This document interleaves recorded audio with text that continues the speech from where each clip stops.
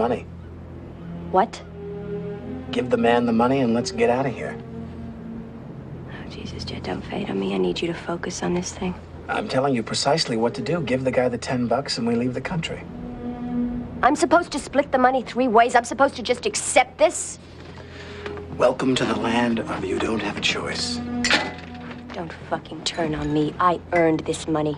This money is mine. He's not getting a nickel. They write the check to me. Not in prison, they don't. Without the kid, he doesn't have anything. Without the kid, Andy's just a guy who cracked under the strain. What? Absolutely. Do you know what you're saying? What's the big leap, Jed? You cut me open, stuck your hands in, twisted my ovaries so they'd look all dead.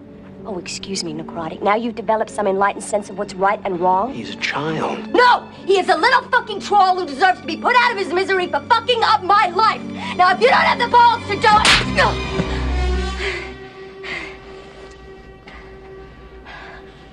Don't talk about this again. Anything happens to the kid and I'm the state's star witness. Give the man the money.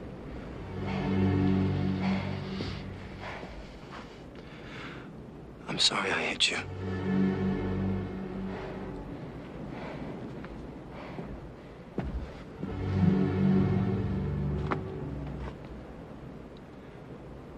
Put it down. How much blood did you let me lose before you saved me?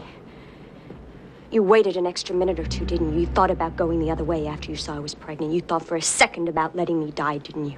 I'm a doctor. You were a doctor. Don't overestimate yourself, Tracy.